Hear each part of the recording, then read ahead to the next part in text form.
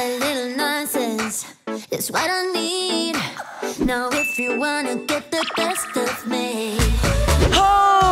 今日終於嚟到我哋喺 Greenland 嘅 Day 3啦。咁大家見到咧，我哋嘅衣着有少少嘅變化啦。原因咧就係我哋尋日揾到個超市買咗保暖嘅衫同埋御寒嘅衣物。但係我想講，我條底褲咧都係着緊第3日嘅，因為實在買唔落啦。啲底褲成60-70蚊一條。重點係我仲係對我哋嘅行李篋抱有一絲嘅希望。我哋以為今日個篋咧係會到嘅，但係都係冇到咯。就算我哋 send email 用埋 can 下當地電話打過去，都係冇任何回應嘅咯。佢哋聽電話都唔聽咯，所以真係如果大家會搭呢個 ISN 咧，真係做足心理準備，有機會避嘅都會避開佢。咁Jockey，今日我哋主要去邊度玩？我哋今日咧就打炮啦！我哋就會去呢一個狗拉雪橇嘅旅程。唔止係咁啊，夜晚咧我哋仲會去呢個雪地摩托車追極光，追呢個北極光啊！聽講喺格陵蘭必定要追北極光嘅，今晚就會即刻去體驗下啦。咁唔知今日咧，我哋究竟追唔追到極光？而狗拉雪橇呢個旅程又係點樣嘅體驗咧？開始呢啲活動之前，我哋就即刻食早餐先啦。咁我哋事不宜遲 ，Let's go！ 你望下嗰邊，哦，啲小朋友同啲屋企人係會拎住個咩啊？雪兜喺度玩雪啊，好正啊！佢哋啱啊，做咩啊？好似冇開喎，真係㗎！因為今日禮拜日好多人休息，我見到條街基本上係冇乜人咁滯，我諗佢哋係完全未起身咯。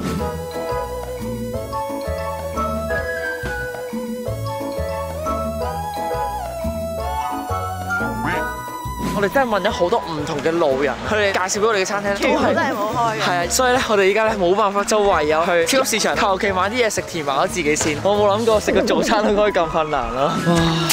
我想講，我見到嘢食啊，披薩好大塊啊！哇，好吸引咯！哇！我第一次見到咁大個麵包，哇！黐線！我諗真係10個人食。其實佢哋要食幾耐呢個麵包？ My name is Carl. I'm Kathy. Nice to meet you. Nice to meet you. 2 times in Hong Kong. Go to China. Yeah, I'm seaman. I sailed in South Africa up to Italy. Long time. Wow. We go to here for 41 hours. Okay. Wow, so far away. Yeah. Nice to meet you. Yeah, nice to meet you. 好啦，啱啱咧我哋就已經食完個早餐。我哋食飯途中咧就遇到一個老人家問我哋去 say hi 咁。好開心啊！成個溝通嘅經歷。係啊，我覺得佢好得意嘅，同埋點解？Hello。我想講，佢特登 B 完我哋，跟住 say hi 咯。我哋喺香港過嚟單嘢係咪已經喺度揚㗎啦？因為呢個城鎮係得4900個人，真係等於香港4-5間中學嘅人，但係喺呢個城鎮度一齊生活。可能隔離鄰居人生 BB， 其實大家都會知啊。係一個小社區，幾開心。講咗咁多之後咧，我哋而家咧就即刻去狗拉雪橇之旅嘅集合地啦，開展我哋嘅旅程啦。咁我哋一陣見。咁喺正式出發呢個狗拉雪橇嘅旅程之前，我哋即刻做一個少少嘅乾燥時間。唔知大家有冇試過一踏入秋冬，個嘴唇就會乾到爆晒擦，舐嘅嘴唇都仲係咁乾，搞到外觀極之核突，就連想同另一半錫嗰陣時都俾人嫌棄，搞到冇晒自信。因為咁嘅緣故，我哋一踏入秋冬嘅時候，都一定會用連都有。嚟一次。都一定會用。呢支就由曼秀雷敦推出嘅 Shea Repair 乳木果盈潤護唇膏。呢支護唇膏入面係有85%高濃度嘅乳木果油，為我哋嘴唇提供療愈級嘅天然滋潤。好似我哋喺北極咁凍咁乾嘅天氣之下，個嘴唇乾到就嚟爛咁滯，搽呢支護唇膏就可以極速咁樣促進我哋唇部嘅相好乳合，瞬間令到我哋嘅嘴唇擁有前所未有嘅滋潤感。而且佢仲會喺我哋嘅嘴唇形成一層透氣嘅保護膜，好似唇嘅水繃帶咁，提升我哋唇部嘅修復、防護同埋抗敏能力。再凍再乾嘅天氣都唔使再驚。唔止係咁啊！呢支護唇膏仲有超持久嘅保濕效果，只要搽一次，無論飲水、食飯定同另一半錫都可以 keep 到個嘴唇長期保濕滋潤。用咗短短6日，嘴唇就好似換咗層皮一樣，越搽越嫩滑。重點係我哋女仔嘴唇一乾，搽唇膏嘅時候，啲色就會棘住喺啲死皮同埋唇紋度。但係用咗呢支護唇膏之後，就算試足10隻色，個嘴唇依然一啲唇紋都冇，而且有成3種唔同嘅味道俾大家任君選擇，真係所有人嘅秋冬一物啊！所以話一支護唇膏就可以解決我哋經常遇到嘅3大問題。你哋仲等咩？而家就趁住各大零售商有低至6、7折嘅優惠，即刻去買翻支曼秀雷敦推出嘅乳木果盈潤護唇膏，一齊同乾燥同埋甩皮嘅嘴唇講拜拜啦！好啦，咁啱啱咧，我哋已經行到狗拉雪橇之旅嘅集合地啦，個名就叫 World of Greenland， 係當地嘅一個旅行社，就會幫你去訂團啦，同埋做聯絡嘅。咁而家就入去啦 ，Let's go！ 喂，原來呢度有嘢賣嘅，Jockey，大家見唔見到啊？呢度係有羊毛襪啊，80% 羊毛㗎。我想講我哋對襪咧由出發着到而家，我對白色襪已經變入別行。好啦，咁咧話咁快啊 ，we are ready 話咁快咧，我哋個巴士咧就嚟咗啦。In the back, wanna you sit in front?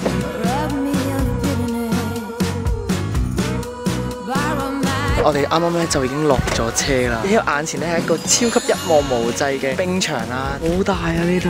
全部人入面咧得我哋咁樣着咯，我哋係自行街碌咯。係，人哋咧全部都係風褸啦，有羽絨啦。我哋好似嚟牙牙烏咁樣。You can get, I would recommend it, a suit and boots. Okay. Because I think you will be too cold. Yes, yes. Yeah. About how much? 315 per person. 即係大概500蚊港紙喎。都要租咯，我哋。我都幾貴喎，500蚊港紙一個人，即係成千蚊我哋租咗。重點係玩呢個旅程，兩個人已經用咗2800蚊 ，total 呢個旅程我哋用咗3800蚊先玩到咯。咁大家記得就加入我哋頻道會員去支持我哋啦。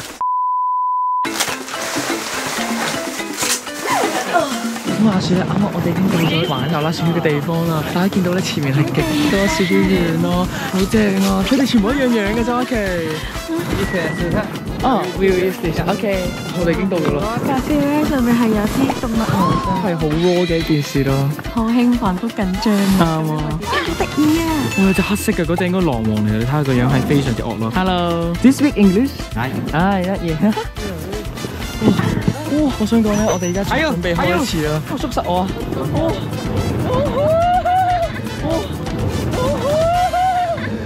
哇！佢哋想點啊？我哋一開始咧仲未好受控咯，嗰啲狗仔。哇！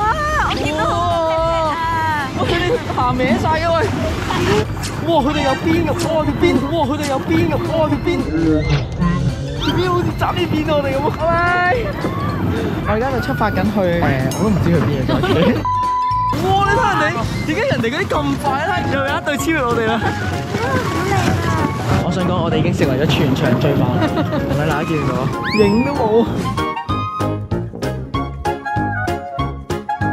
啱啱我哋已經去到一個冰地，好似溜冰咁樣，順滑好多咯。呢度咧望落似係啲湖咧結咗冰咁樣。啱啊！哇！嚟啦！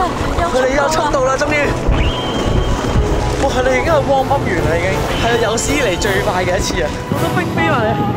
點解咁樣？我哋傻咗！開始越嚟越快啦，佢哋應該穩定咗啦。哇！做咩事？我哋卡住咗喺度。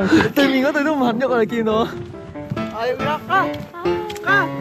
好似拍緊戲咁啊！你覺唔覺啊？前面應該條繩翹住咗啊！我唔知。佢哋又準備開始出發。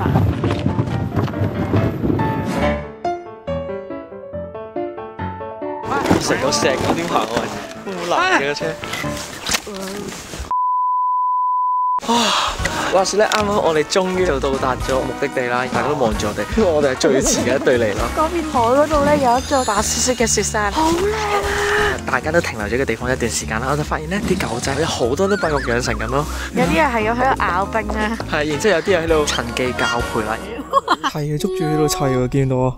哇，使乜咁後勤啊？你睇，見到啊！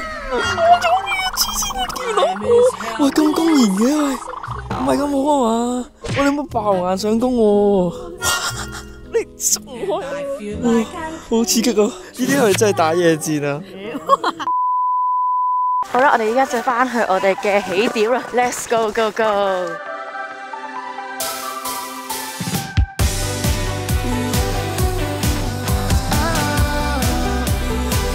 我想講咧，我哋有4隊嘅犬隊，而家同時一齊行緊咯。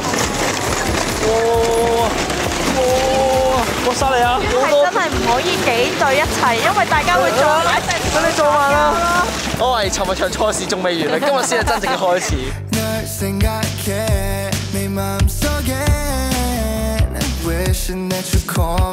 而家咧，我哋突然之間變得超快，應該係我哋隔離有一 pair 咧，佢哋開始想比賽。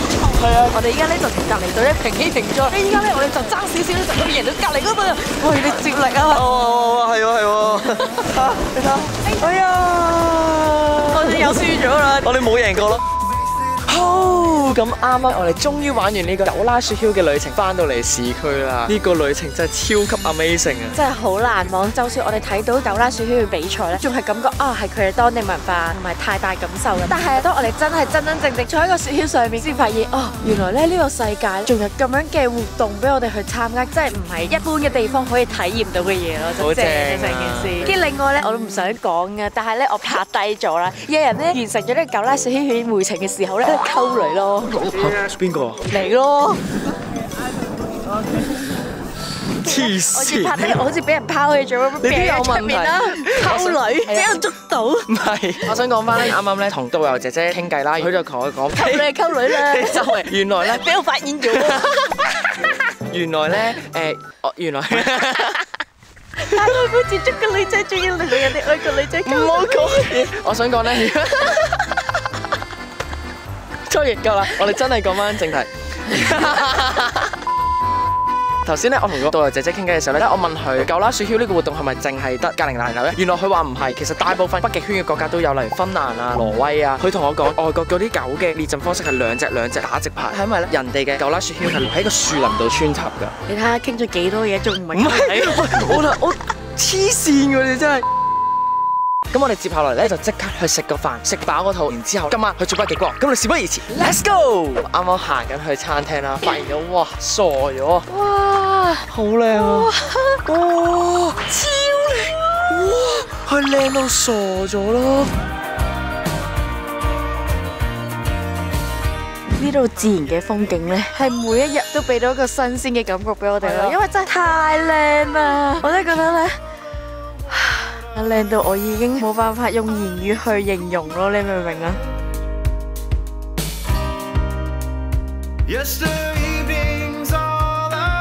咁我哋啱啱就已經行到今晚食晚飯嘅地方啦，好期待我哋嘅晚飯啊！係啊，而家就即刻入去啦。哇，好靚！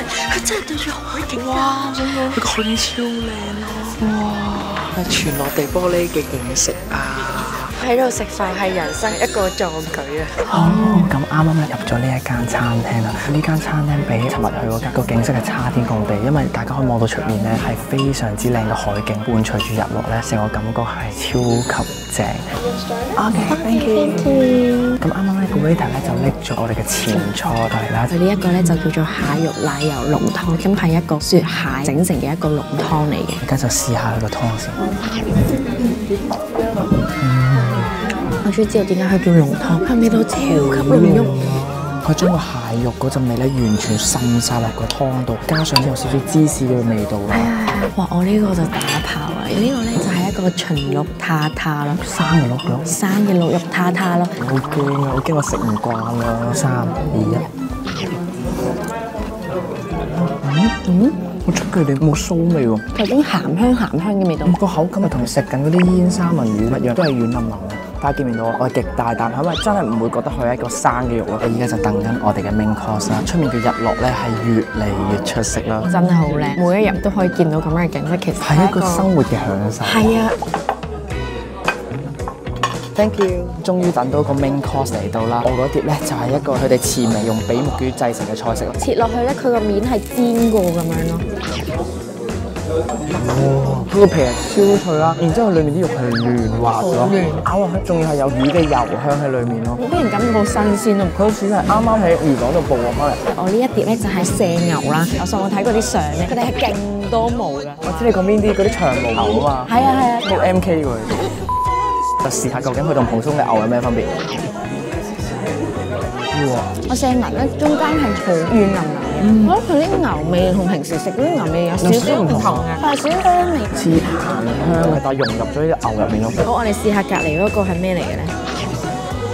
薯仔嚟喎，佢係將好多塊薯仔用千層麵嘅做法做咗出嚟，而且每一塊咧都有煎過，好出色喎呢個。總括嚟講咧，我覺得呢間餐廳咧其實係幾值得嚟。咁話説咧，我哋就發現我哋嘅時間越嚟越少啦，因為我哋裝咗7點半嘅團去追北極光啦，但係其實而家已經7點10分，我有啲擔心今晚裝唔到。而原本我哋有個甜品，我啱啱都同佢講 cancel 佢啦。事關今晚追北極光呢個團咧，我哋係用咗2800蚊嘅港紙去裝啦。聽講咧啲車咧其實係唔係好等人嘅，我哋仲要係冇 local number， 所以我成個人好擔憂啊！依家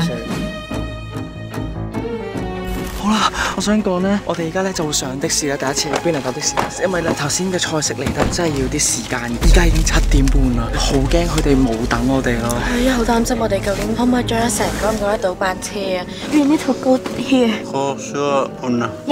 因為追北極光呢個行程咧，喺我哋 Greenland 嚟講咧，都係算係一個好重要嘅行程啦。如果我哋 miss 咗嘅話咧，都真係好大鑊咯。我好驚佢哋唔等我哋，直接走咗咯。咁我哋希望追到啦，希望佢真係等我哋啦。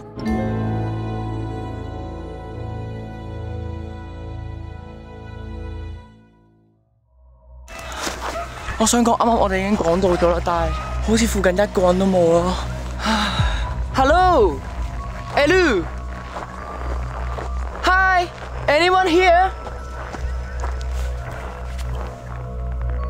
我想講應該都走咗啦，呢度人影都冇。我覺得好咩咯，我哋成個晚餐其實已經食得唔好 enjoy， 因為我哋趕時間，然之後呢家 miss 咗個團。冇可能唔等我哋嘅喎，琴日未到咋。你未到都好有其他人噶嘛，呢家顯然就係一個人都冇啊嘛。前面嗰啲車咯。你俾我睇睇地圖，除咗手套先啦，不如。當望住幅地圖咁有咩用啊？我唔知呢度邊度嚟嘅。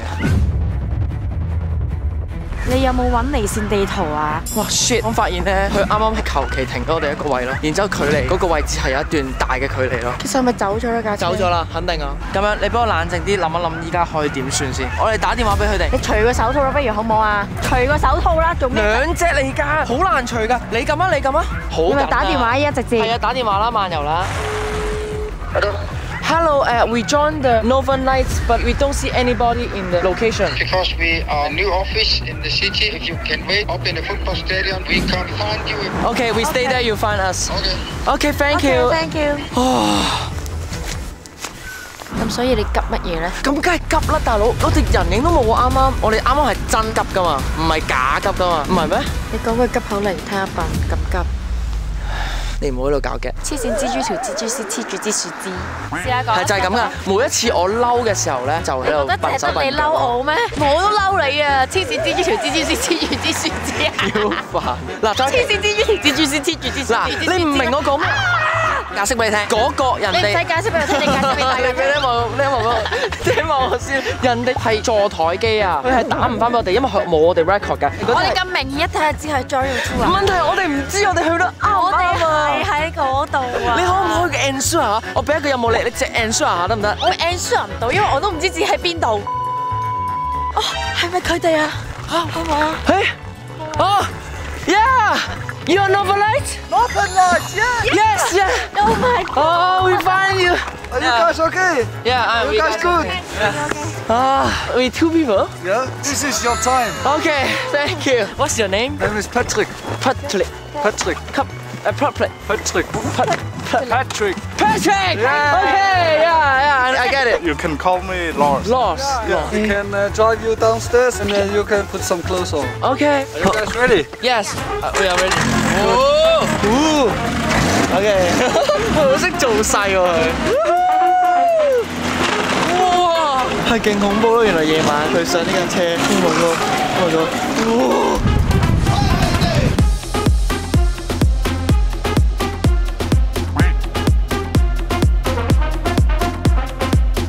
我想講比想像中快好多。好爽啊！佢哋真係片車咁片咯，勁恐怖咯。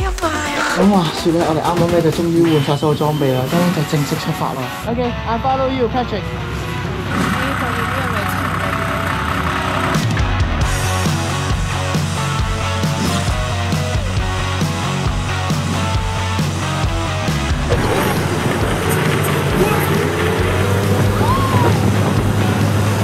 前面你係一啲光都冇嘅，而家佢哋啱啱行喺度。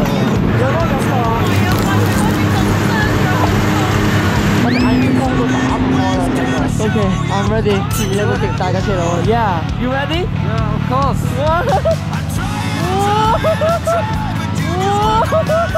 It's like a roller coaster. Yeah. 我哋已經大概差唔多5個鐘啦，跟住就 keep 住就落啦。我諗住佢係應該幫我哋揾緊北極光。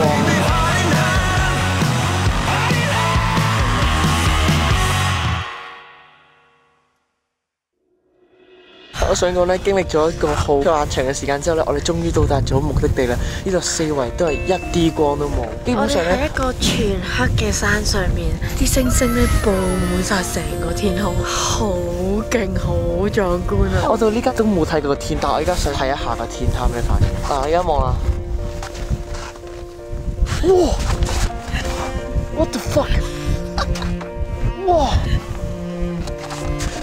係哇！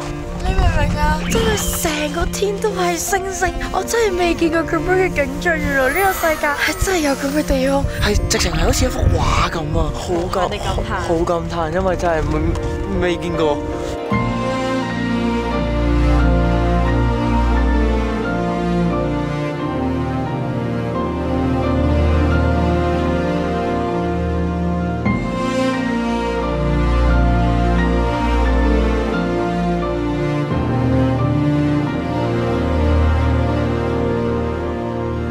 我哋啱啱就已經喺嗰個地點咧逗留咗一段時間啦，就望咗好多星星啦。咁依家咧導遊同我哋講，將會去第二個地方，希望我哋可以追到北極光咯。Today no Northern Light. Maybe. How many percent will see the Northern Light? Not that much, I don't think so, but hopefully. 唔知我哋有冇緣分呢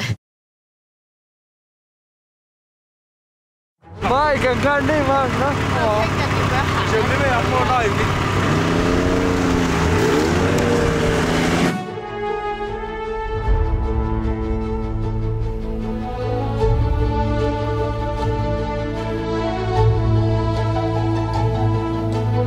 我哋咧啱啱就駛到去一個好遠嘅地方，我都唔知下嚟幾遠。跟住咧，佢就停低嘅時候咧，突然之間同我哋講 Northern Lights， 跟住就覺得哇咁突然嘅，因為我哋竟然見到北極光啊，做嘢啦！啱啱已經係打定輸數，睇唔到就翻去啦。但係依家我哋見到之後，我係覺得多謝個天啊，真係個天待我哋都幾好。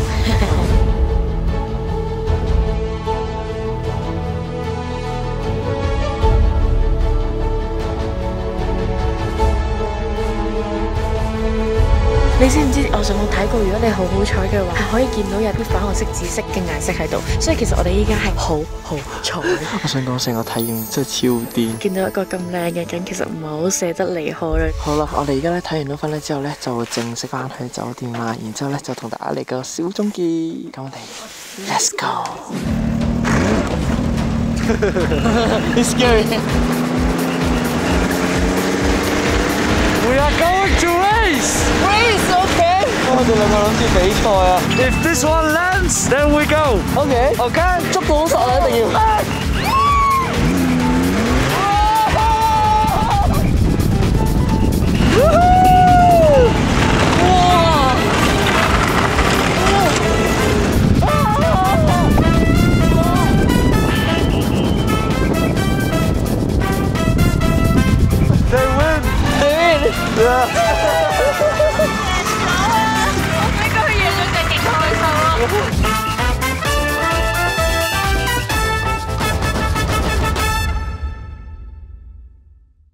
啱啱我哋已經玩完雪地摩托車翻到嚟啦，我發現咧我哋兩個教練佢哋係癲癲地嘅。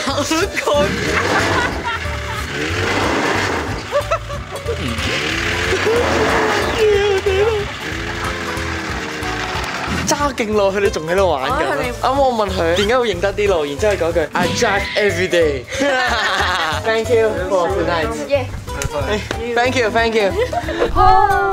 我哋啱啱終於追完北極光翻咗嚟啦！我想講追北極光嘅旅程咧，真係非常之難忘，因為原本係白雪雪嘅雪山，但係夜晚去咧係完全兩個感受，而且令我最深刻嘅係一抬頭望到哇成個天都係星星嗰下咧，係真係未試過香港度見到咁多星星咯！好似俾啲星星360度咁樣包圍住咗咯，加埋呢個雪地摩托車，我哋嘅街咧真係揸得好快，嗰個刺激感係好勁咯！你知唔知我係一路坐住個雪地摩托車，我個笑容係不自然地咁樣上翹咗，係啊！成件事實在太震撼啦！一路坐住嗰架雪地摩托車，一路震下震下震，一路望上天，哇咁多星星嘅，跟住個衝擊感係好大，而且帶住我哋兩個出去玩嗰個街，佢哋真係好好人。原本我哋前半橛咧係已經管住咗咧睇唔到極光嘅一種心態啦，但冇諗到佢哋係好似冇計我哋時間，不斷咁去周圍附近咁揾啦，最終停低見到一個好靚嘅北極光，真係冇其他活動係俾到你嘅呢種衝擊感。不過我想講今日真係暫時嚟到隔離冷係最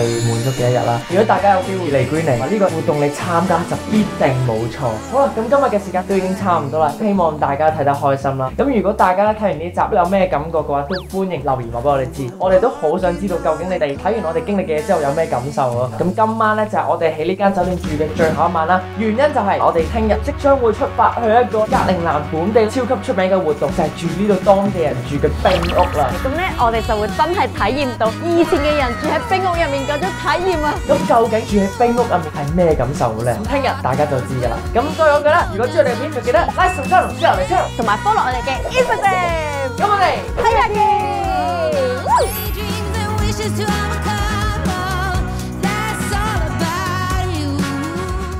我想講呢間就係冰屋啦，冰屋本體啊！而家咧就準備入冰屋啦。哇！你成個人唔見咗啊！哇！冇諗過裡面係咁樣咯。我哋就向浮冰進化啦，係極震撼咯。附近係極多嘅格陵蘭犬啦，呢度係有少少危險嘅，所以要小心。啱啱發生咗個突發事件咧，突然之間咧，佢就叫我哋帶晒所有啲啊，我哋需要自己揸呢個雪地摩托車前往去雪地瓶嘅地方咯。